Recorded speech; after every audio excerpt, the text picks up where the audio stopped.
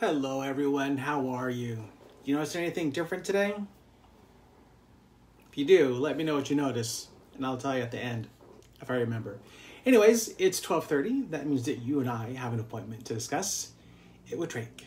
And today's episode number 69 already, can you believe it? And our quick topic today is actually going to be house hacks to keep the cold air at bay. Because you know what? It's mid-October and the cold has already encroached in on some places.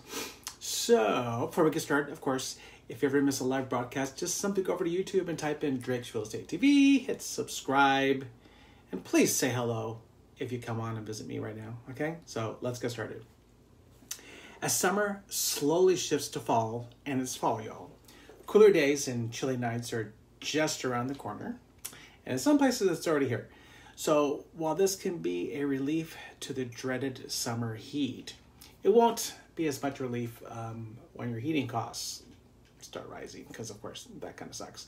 But fortunately, it's possible to actually prepare in advance to avoid some of the extra costs of winter while still keeping some of those extra costs low. So let's get talking about how to keep your home comfortable throughout the season. So there are ways. There's countless ways actually to do this right. So we got to find the right options for you that will largely depend on your specific home and what part of the country you live. So I'm just going to give you a few little things that you can do now that should have a big impact on how well your home keeps out the cold air this winter. So preparing for the cold. The first thing you should do is to make sure that you've blocked off as many of the ways that cold air can enter your home. Okay. There are potential fixes and preparations that you can make, of course. So here are a few things that you should do. You want to check the caulking and weather stripping on your doors and your windows, and of course make those repairs as needed. You want to check the insulation in your attic, replacing any that's tattered, or even consider upgrading it, the insulation with a higher R value. You want to inspect your roof for signs of damage and repair any leaks or damaged shingles. And of course, you want to look for cracks and other damage in both your window panes and frames of other windows throughout your house. You want to store any window air conditioners or just close their vents and cover them with an insulated air conditioner cover.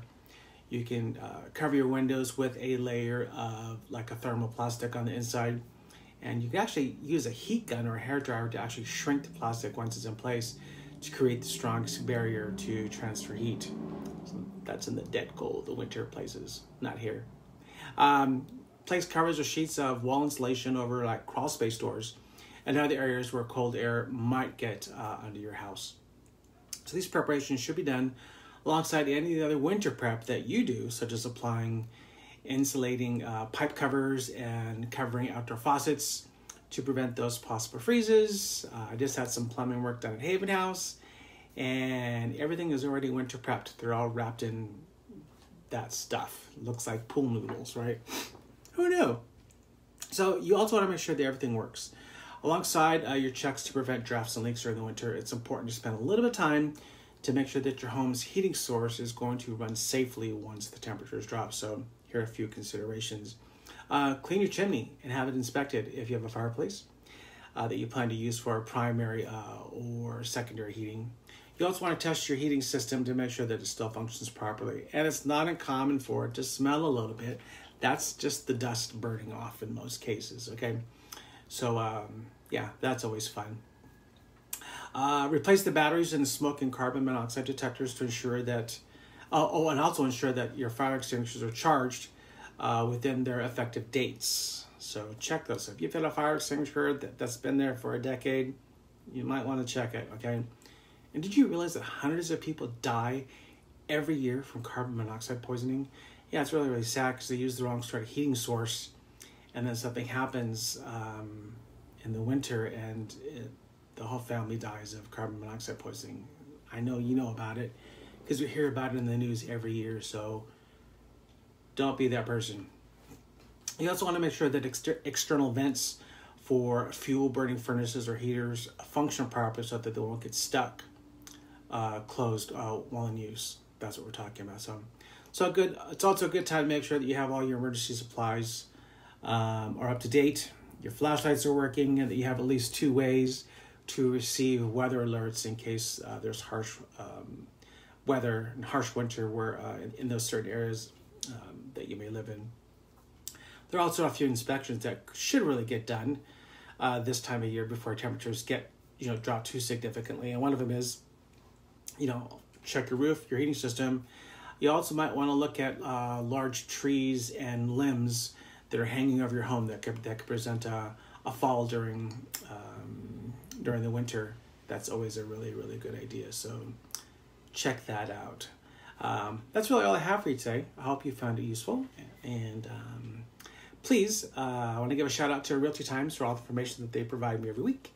And as always, please don't keep me secret. Share this with everyone you know. And if there's a topic that you'd like me to discuss in the future, just let me know and I'll get it on the calendar. I hope you have a fantastic week. Be kind to one another. Don't forget to live, laugh, and love. And until we see each other again, when the next move matters, contact Drake for Homes. All right? Thanks, everyone. Oh, and the thing that was different is these words, I think, are reading backwards too, right?